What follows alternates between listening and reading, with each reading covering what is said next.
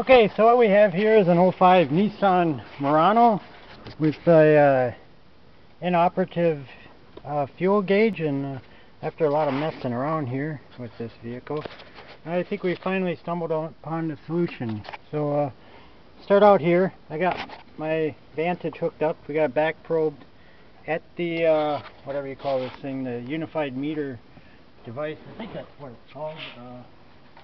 Look here on the sheet. Yeah, unified meter, AC amp, controls instrument cluster, and apparently some air conditioning and other functions. It's kind of a multi-function box.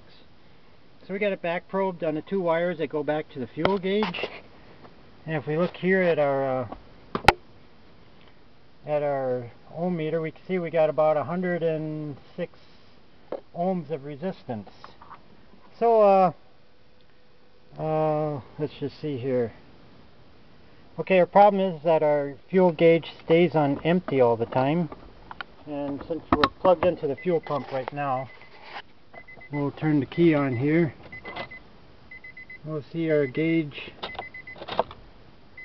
well, it just moves a little bit off of empty. Basically it stays on empty.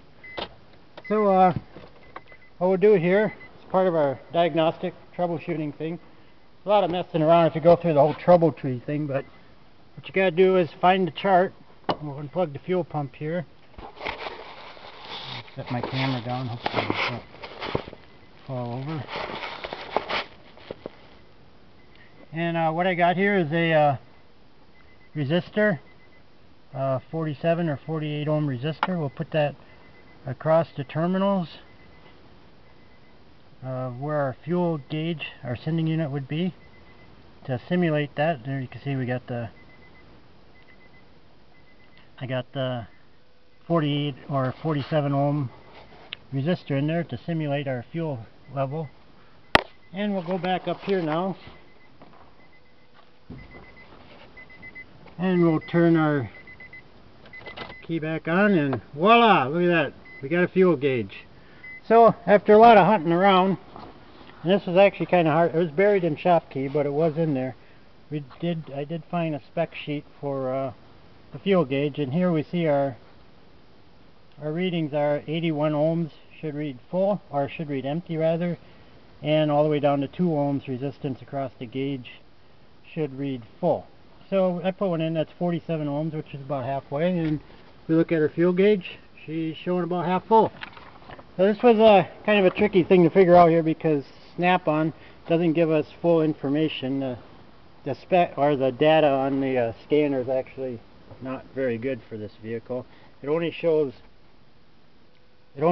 fuel level as a voltage reading in the engine, and whatever it was showing wasn't, sure as heck wasn't showing, was kind of a default setting, I think. So I just turned the key back off here and unplug.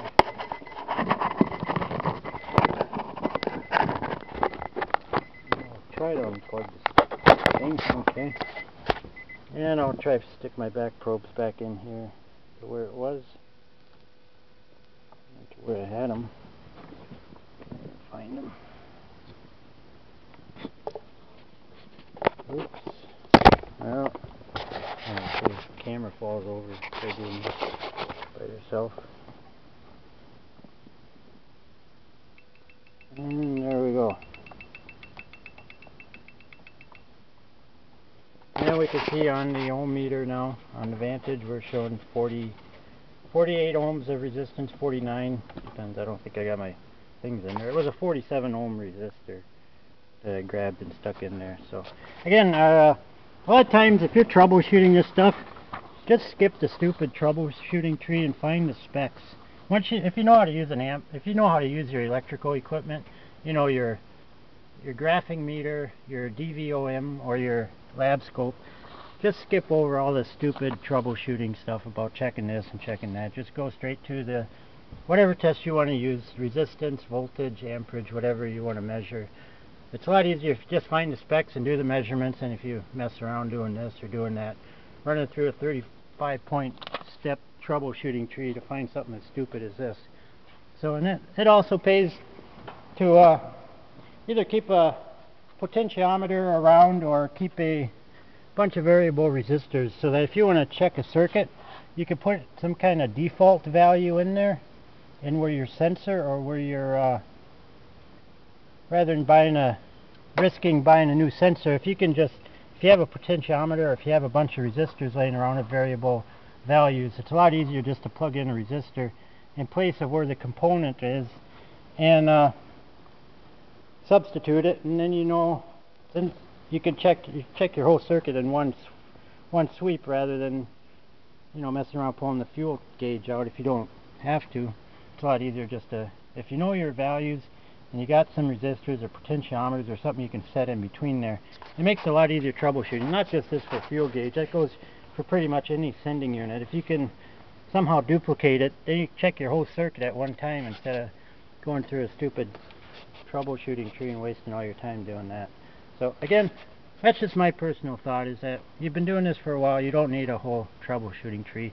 Just find the specs and go right to the specs, and then duplicate your circuit the best you can, and you'll find the answer a lot quicker than if you start swapping parts around or stuff like that. So again, I guess that's about it. That's my commentary on how to troubleshoot things.